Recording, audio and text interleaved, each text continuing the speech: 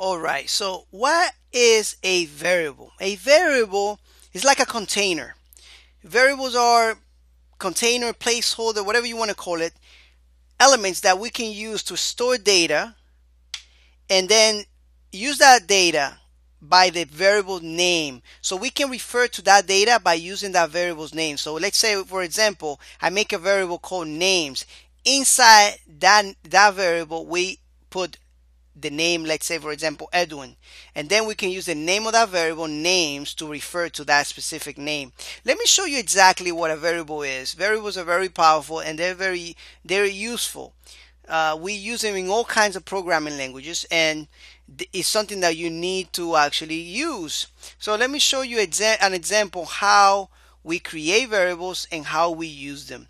So let's say for example I'm gonna use the blank.php, and now don't get confused by all the files you see here. You should have that in your exercise files. Alright, so I'm going to use this blank.php. I'm going to do a save as on this document, and I'm going to call this variables. Sometimes I might have more files than you, depending on where you are on the lesson, but all these files should be in your course exercise files. Alright, so I'm going to go ahead and open a PHP tag, and I'm going to close it right away. So I'm going to show you exactly how we define variables. Variables are defined in a very easy format. We use a $ with PHP, and it changes in programming languages. In some programming languages we use the word var, but on this one we're going to be using a $ following the name of the variable. And I just want to name it this. I can name it whatever I want. I can even name a number if I want to. Alright, so I'm just going to name it name. And then that's it. The variable is done. Now keep in mind that this variable is empty. You're not even using this variable right now. Most of the time what you're going to see is that you're going to see the variable, and you're going to see the variable declare here and assign a value right away. This is the way you're going to see the variable. It's not, you're never going to find it like this, because variables, we make it for a reason. We make them to use them to store data. So we use something called an assignment operator right here to assign the variable a name, or assign it a value, right? Whatever. So we want to just assign it right now Edwin. We use, for strings, we know we use double quotes or apostrophes, or we can use single quotes to put strings in there. All right, this is how we write strings or text in programming languages. Most of the time we need to put quotes around it. This is not only in PHP but in many different programming languages. If we want to store numbers in there, actually let me just put it in the bottom there. Let's make another variable called number. And we can go ahead, and numbers don't have quotes. This is how PHP knows it's a number. We don't put quotes around it. Alright, so now how can we use these variables? How can we use them? Well, let's use a function called echo, and let's echo this out. Let's open the browser by clicking on this little icon right here, and we can see right now that we are displaying the name Edwin, the value Edwin, by using the variable name. So now we can refer to this data right here by using the variable name, and we can do the same thing with this one. All right, so now what are the typical use, how we usually write variables? Well, this is the normal syntax.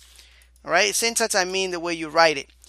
You can write variables like this, all capital if you want. You can put the first capital, you can put an underscore, and then you can just name it like this, however you want. You can name it however you think is good for you. Now, for best practices, the best way to write is all lowercase, and then if you have a second word, you uppercase the first letter, and then you can finish writing in all lowercase. This is the best format to write variables. Another format that I use is this one, underscore list, and sometimes I uppercase this one here. All right, you will see it like this. Okay, we see it very often like this. There are many different ways. Don't do this. This is a bad format. As a matter of fact, I'm gonna write them down. This is okay. I'm gonna write that. All right, this is not okay, what I'm about to do right now. This one here. Don't write your variables like this. The reason is because it can get confused by thinking that you are subtracting something from something. So this is a bad format. You cannot start a variable with a number like this. It will not work. Just know, you see we got an error right here as long when I wrote that. Okay, we got an error right here also, and now we're good. You see, this is a bad format. I'm just gonna comment this out. We can also keep in mind that when you write a variable, keep in mind that this variable, I'm gonna write it right here.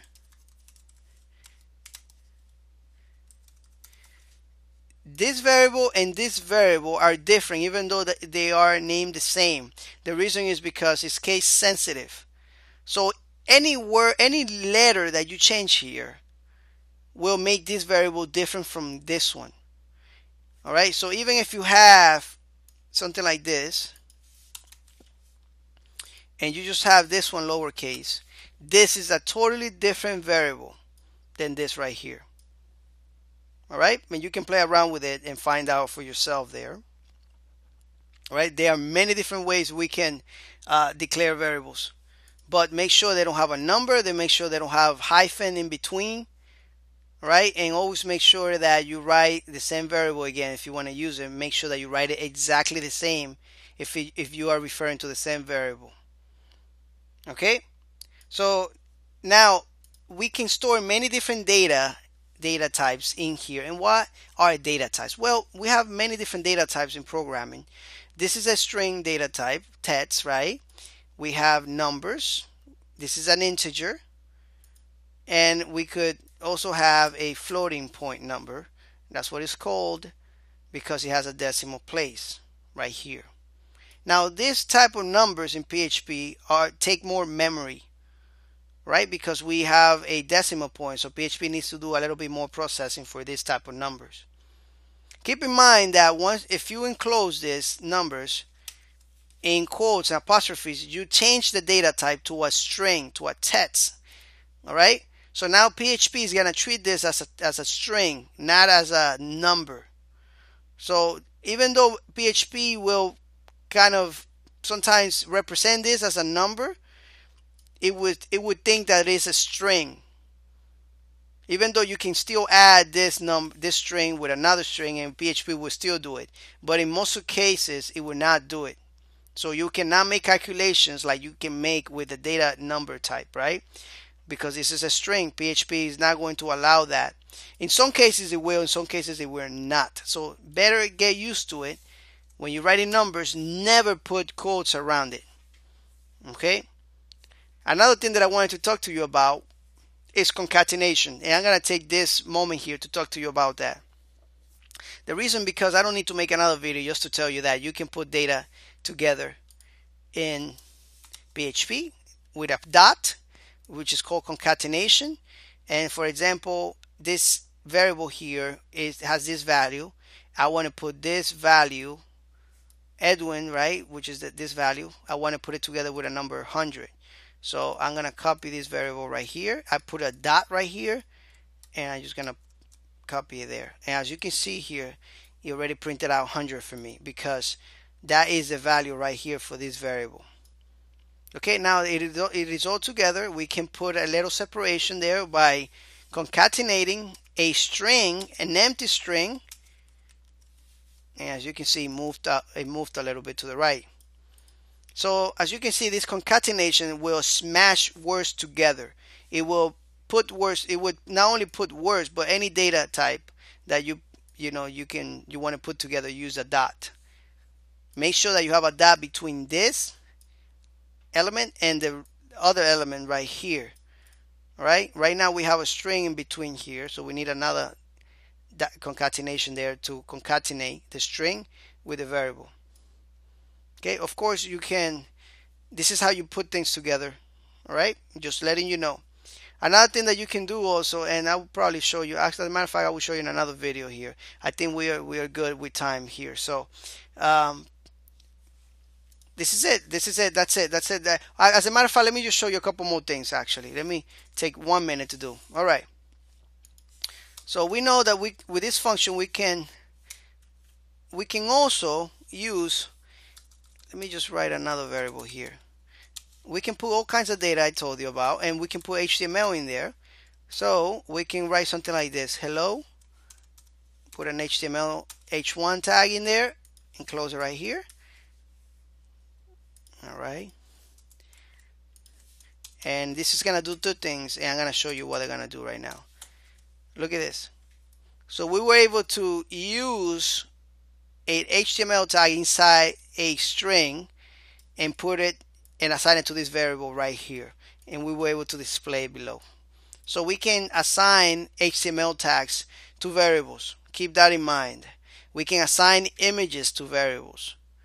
Right? We can assign many different types of data into a variable, but always keep in mind that we can only assign one value at a time. We cannot go ahead and put a comma here and put another comma and assign different values. Like we can't assign, we can't assign different values. And I will let you know how that works later on when we talk about arrays. All right. So just keep in mind that you can only assign one value with variables. Later on, we're going to be talking about another different type of variable that we can assign multiple values to it. All right. So keep that in mind. Anyway, I hope you were able to get some valuable knowledge out of this lesson, and I'll see you in the next lecture. Take care.